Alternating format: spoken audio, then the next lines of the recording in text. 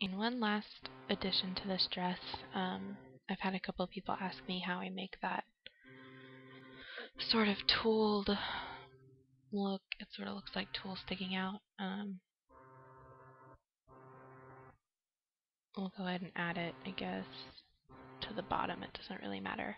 You're going to add a new layer, and I'll just call it tool. But you want to put it underneath your dress base because this is going to look like it's coming out from behind your dress. And you want a brush size of about a 6.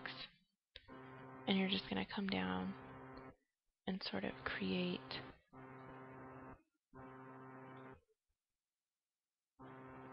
these lines that are, you want them to sort of go along with the shape of your dress.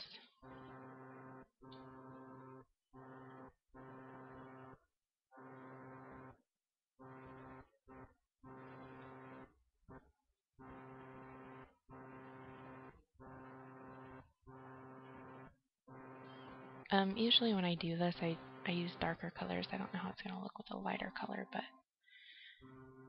you'll at least see how I do it. And then you can just play around with it yourself to do it however you want to do it. I'm going to go ahead and add some to the top of her dress too. We'll just see how it looks.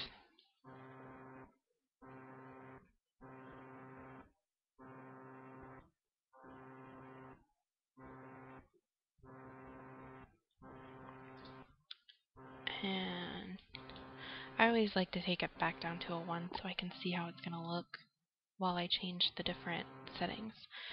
For this I'm going to use distort and crystallize.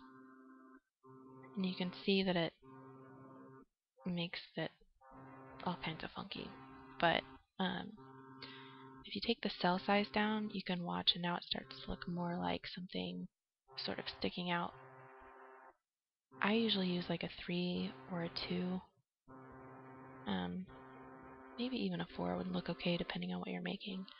But for my purposes, I think I'm going to use the 2, and then I change the quality all the way up to 5. And okay. And then I usually add a little bit of noise to it again, making it glittery, just for sort of a texture thing, but I make it a lower intensity. And there you go. That's it. From here you could add shoes or purses, jewelry, draw her makeup, add some hair, whatever you want to do.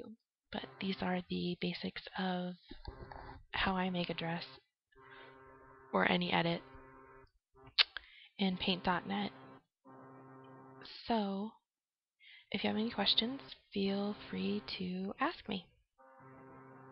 Thanks for watching.